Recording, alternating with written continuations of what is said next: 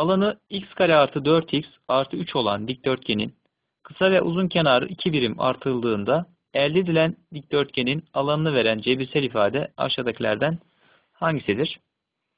Öncelikle bir tane dikdörtgen çizip bu dikdörtgenin kısa ve uzun kenarını bulalım.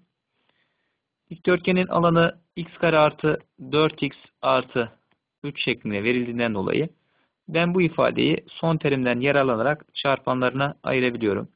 X kareyi xx, 3'ü de artı 3 artı 1 şeklinde ayırdığımda 3 ile 1'in çarpımı 3, 3 ile 1'in toplamı da 4 olacağından bu ifade x artı 3 çarpı x artı 1 şeklinde çarpanlarına ayrılabilecektir. Buradaki x artı 3 ifadesi uzun kenarı, x artı 1 ifadesi de kısa kenarı oluşturacaktır. Bize kısa ve uzun kenarı 2 birim artırıldığında elde edilen dikdörtgenin alanı isteniyor.